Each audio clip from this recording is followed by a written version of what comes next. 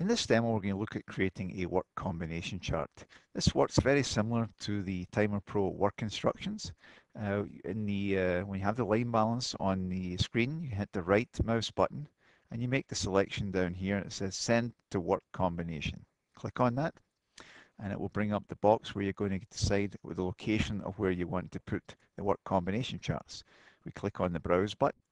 And here we are in the folder where we're going to put the work combo chart. So I'm going to create a new option here and typically give it part number. We'll call it part number. Let's call it part number 1, right? We'd recommend that you make the folders the name of the part number. Go in here and then create the new Excel sheet. I'll just call it part number 1. Right, give it the same name as the folder. That way everything will be organized under here. Click on the open and you can see it's going to show you where it's going to put it in the name of the Excel sheet that's going to be created. At that point, all you do is click on the OK and it will then start populating the standard work template here.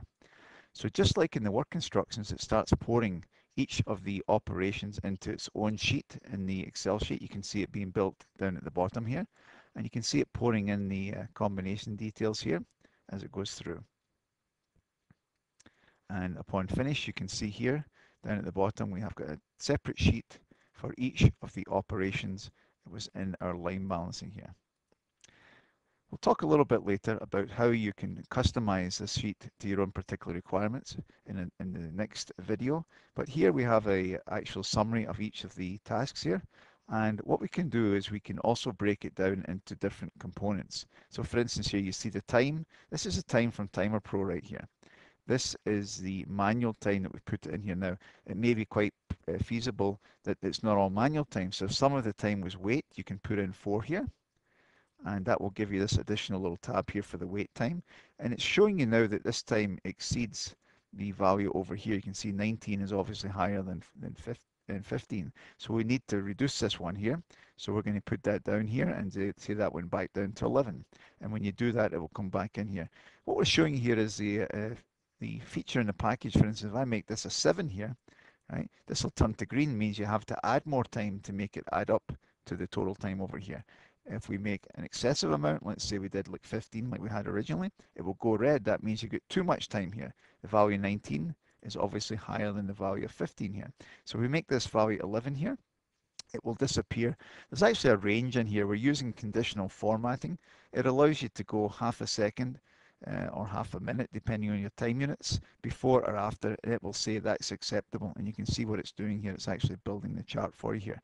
And let's just say there was some automated work in here. So you might want to add like 3 seconds worth of automated work here.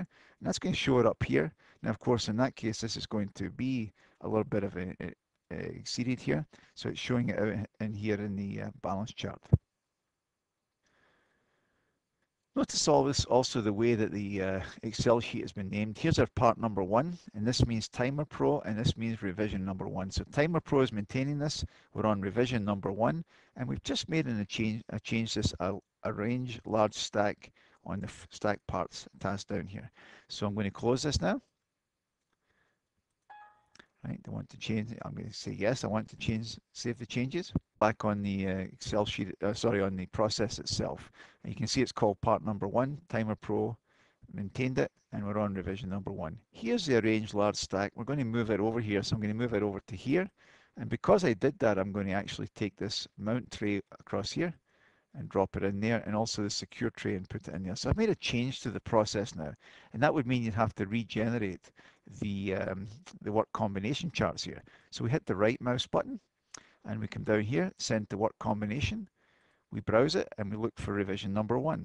Click on the open, then click on the OK. What it will do, will instantly create revision number 2 for you here and start populating it with those particular changes taking effect here. So it's doing all the work for you in creating these work combination charts. And when it finishes, it's going to create the revision history to show you what is actually happening here. Okay, and here's the TP change. Timer Pro changed this. It says element mount tray was moved from stack parts to attached tray. Element secure tray was moved from stack parts to attached tray.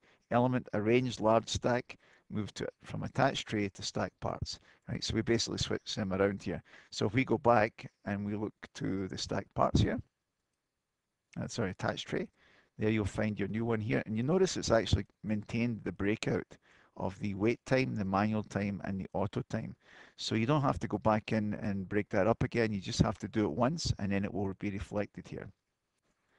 At the top of the sheet, you can see we've got the available time per shift in seconds here, the daily output we're expecting to get. Of course, this is a calculation to calculate the takt time. If you want to change any of these values, if you scroll back down to the bottom here, go to the blank sheet here, and you can change them. So let's say you wanted to change this to 26,500 seconds. Right, that's the seconds, and then we come over here and let's say the output is going to change to let's say 480. So we put 480 in here. Now by making those changes here, you can see my takt time has changed to 55 seconds, but that's also been changed in every one of my sheets here. So it continues all the way through. You can see them being carried here. And actually, if you click on that, you can see the Excel format to point back to the blank sheet to pick up the values right here. Right. Here you can actually put in a little layout of the area. This is the stations, different stations involved. This is the actual operator walk pattern, and this is the WIP, the work in process, each of the stages. Of course, you can put any graphic you want in here. You can also pick up any picture that you want. Maybe it's a picture of the workstation here, or you can play one of the videos here. So for instance, here are the video links here. If I double click on this, it's actually going to bring up the video and play it right here. This is a free viewer that comes with Timer Pro. So in this case, the guy is going to be securing 4 screws. And you can see him doing that there. Right. Let's say I wanted to grab a snapshot. I can just grab a snapshot right here, exit out of here. I can come up to this cell right here, hit the right mouse button and paste it in there. And then I can size it to fit the actual area I have here. Right. So you can drag it over and you can drag it up, and that will become part of your document then here. In the area for tips and comments, and over here on the right, you can see we've actually got an area where you can put in a little flowchart of the work content if you want. All of these are optional. Obviously, you can change this any way you want. Might want to put more pictures in there, this type of thing. And then when you're ready to print it out, you simply go to File, and you'll go to Print. I'll do a print preview here so you can see it here. We've already set it up to work correctly, so we've got it to fit the page, and we get margins set and so forth, and you get a preview here of what you would actually get if you printed it right out here. It'll come out looking quite a nice printout here. So again, to summarize, as items change on your process as you move work content around, right, you can generate your work combination charts just by selecting the send to work combination here. If you have several different versions, it will keep the revision history of each one of them. You select the last one that you worked on, click on the open, click on the OK, give it a few seconds, and it will now create revision number 3 for you, saving a tremendous amount of manual effort here.